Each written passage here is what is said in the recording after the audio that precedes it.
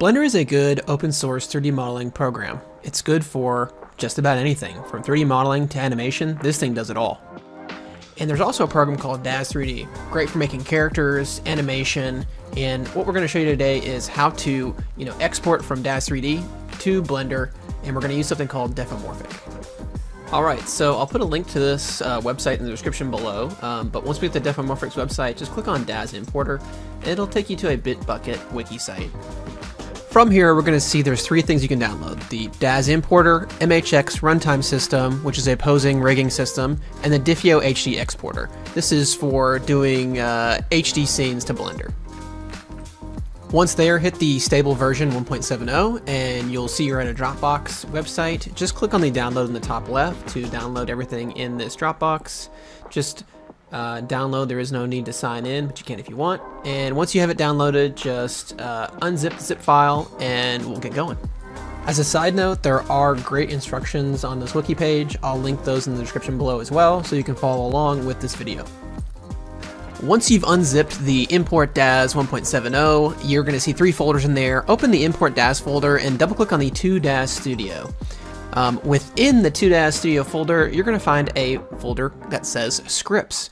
We're going to want to put that in our Daz 3D library.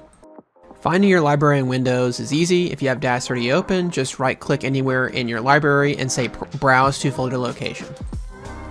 I recommend going up a level here and taking your Daz 3D library and just copy it to your desktop. Have a shortcut there so you can get to it easy. You'll find the scripts folder within your Daz 3D library, and that's where you want to put the folders from your unzipped file. So here's those Diffeomorphic script files. We'll just copy and paste those into Daz 3D, and then we will relaunch the program or just hit refresh within your Daz Studio library. Either way, you'll see it within your scripts. So let's take a look at that when we open Daz Studio. So you're going to find that you have under the scripts folder all of those scripts that you put into Daz Studio, and the first thing you want to do is click the Setup Menus script and run that within Daz Studio. And what that's going to do is, after you run that script, if you hit the File button, you're going to see that there is a Daz to Blender export function that is available after running that script. The next thing we want to do is hit the Save Paths script, and we need to decide where we want to save our Daz 3D files. So you're going to be pulling from the same folder in Blender, so you can decide, you can put it in your Documents folder within a Diffeomorphic folder. I'm just going to save my root paths in the Daz 3D default folder, and so I'm using the default structure here. So every time I want to import something from Daz to Blender, I'm going to have to tell Blender to find that folder, etc. So choose what's best for you in this scenario. Once you have set up your root paths and you know where you want to save your Daz 3D files, let's just do an example here. Let's just make a quick Daz 3D character. I'm going to import a Genesis 3. We'll put on some clothing for this guy, and we will save this as a Daz scene file. So if we hit the File button on top, we're going to say Save As, say Scene, and I'm just going to call this Test, and it's going to save in my default Daz 3D folder, which is my root folder. And I'm going to hit Accept here for the scene options, and then I'm going to go back to the file, say Export to Blender, and we're going to save a DBZ file in that same folder, and that's the file we're going to point Blender to when we import into Blender. I have Blender downloaded. I have a great video that I'll also put in the description below on how to get started with Blender. They're at version 3.5 now. I'm using 3.2, and I use a portable version just so I can take my Blender with me on a portable drive. For that, I'll just point you guys to a different video I have on my channel. All right, we're in Blender. So the first thing we do is we hit A for all, we hit delete. And then we want to go to Preferences, Add-ons, and we want to make sure we install the Diffeomorphic zip file. So we want to lead Blender to that zip file.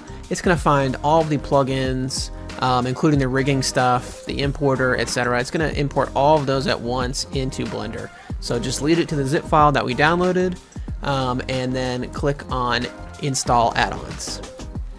Once you've done this, just search for Daz Importer, and then click the checkbox next to the plugin to enable it, and then you are good to go to begin using your Daz importer.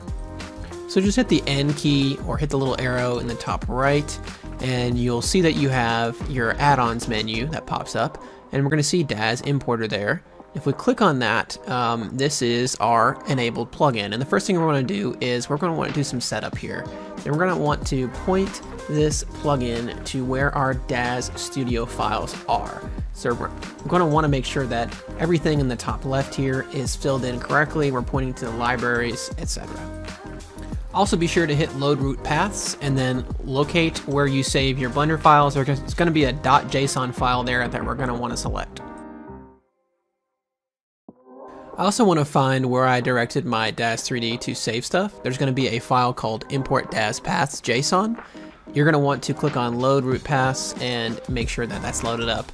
Once that is done, we can start importing. We can click on the import Daz button, find where we saved our scene files, find that file, that test file we had, double click on it, and we will have successfully imported something from Daz into Blender, in which case we can start adding cameras, adding animation, doing rigging, etc.